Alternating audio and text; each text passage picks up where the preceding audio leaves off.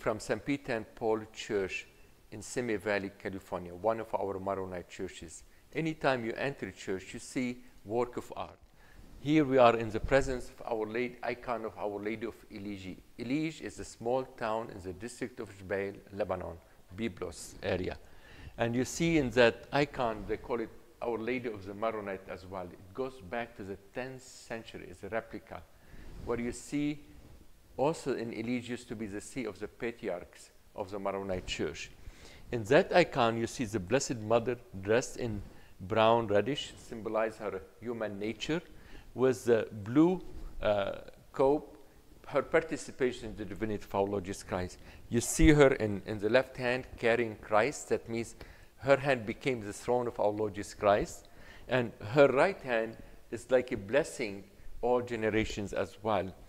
Christ, you see him also blessing, even as a little child. He is the Son of God. He is the Pantocrator, who is blessing everybody. The halos represent that God's presence is around the Father. He's also.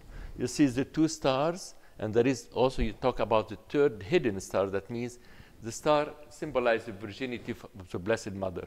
Mary was virgin before, during, and after the birth of our Lord Jesus Christ. You see the two faces, the moon and the sun. Mary is the morning star, and Jesus is the light of the world. So the intercession of Our Lady of the Maronites, Our Lady of the Elige, may God bless us all.